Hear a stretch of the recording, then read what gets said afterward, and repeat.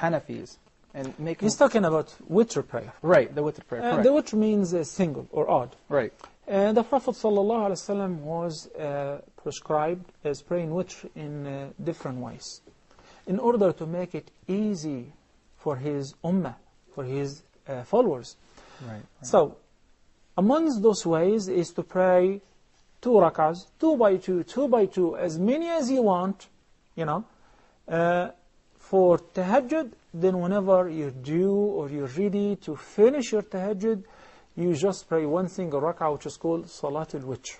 Right. It's a very important and significant prayer. The Prophet ﷺ used to observe it even if he was traveling, where he used to left or drop the rest of the nawafil, except for 2 things. The 2 rak'ahs before Fajr and Salatul Witr. Even if he was traveling, even on the battlefield, that signifies the importance of Salatul Witr.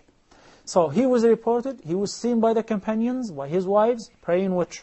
Either 2 rak'ahs, then tashahhud, then taslim, right. Finish these 2 units. Then make up 1 independent unit, which is Witr. This is one way. And the second way is to pray the 3 rak'ahs all together, without tashahhud in between, without sitting for the Durood Sharif in between. There is one way which is restricted, and this way is adopted by some of the Hanafi school of thought. Okay? But once we verify this way is been restricted by Prophet Muhammad ﷺ, he said, لا تشبهوا الوتر بالمغرب. Do not make the Witr prayer look like Maghrib. Right.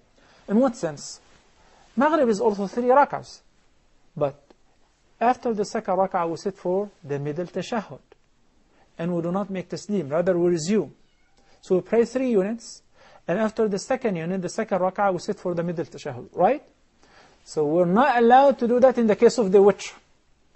And now, once we realize that, I'm not supposed to say, but I'm Hanafi, or I'm Shafi'i, or I'm Maliki. Right. I want to tell you that, according to what madhab Imam Abu Hanifa used to pray, he used to follow the prayer of Prophet Muhammad sallallahu alaihi wasallam. Right.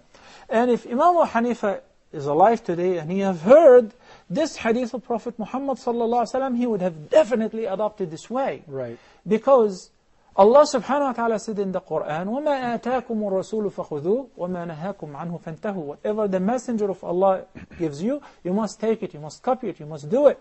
And whatever he prohibits you from, you must abstain totally from it. Right. And he said in the hadith, which is just indicated in answer Sister Yasmin's question, صَلُّوا كَمَا رَأَيْتُمُونِي أُصَلِّي. This is with regards to the prayer.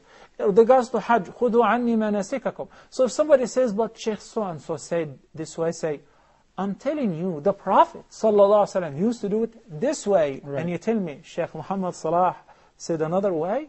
There is no comparison.